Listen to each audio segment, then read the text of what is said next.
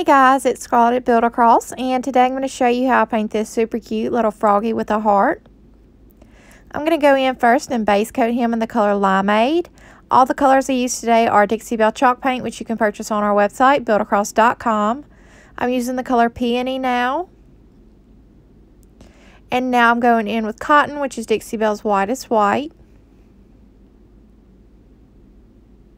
Now that I've let everything dry completely, I'm going in with my Sharpie brush stroke marker, also available on our website, and outlining everything, just following the lines that are etched into the cutout for me, so I'm not having to freehand any of this.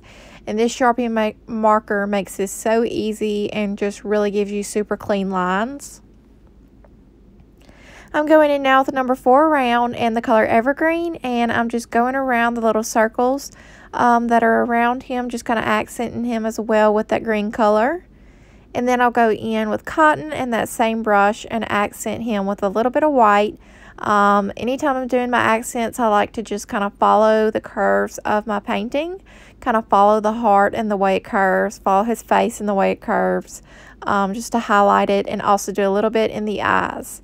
And that's it. I hope you guys enjoyed this video and have a wonderful day.